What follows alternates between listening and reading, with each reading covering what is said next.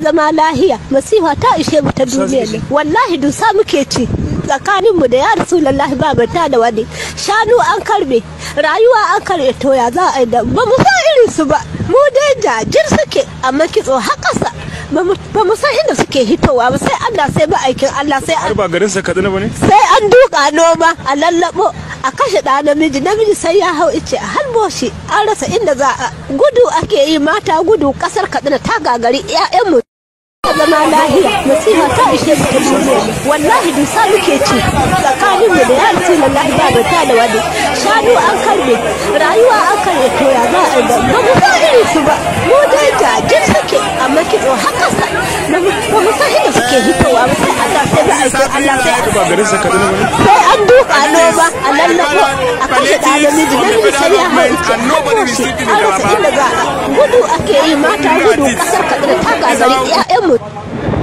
Is this the government we vote for? Is this the palliative they promise they are bringing? Carry me, men and see me. This is Plateau State Jos.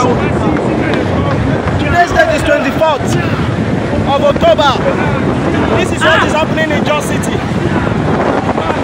This is what is happening in Jos City. This is Jos City. You can see the masses. Everybody wants to get food to eat. What a government! What a government! Look how people are struggling. People are struggling to have food. Look at people. Look at, okay, let's look at the hold up. Just take a look at the hold up of Plateau State today. No way entrance, no way out. Look at the hold up. Okay, let's look at the outside. If you're trying to go out from Jos City, can you see the hold up? Can you see the cars?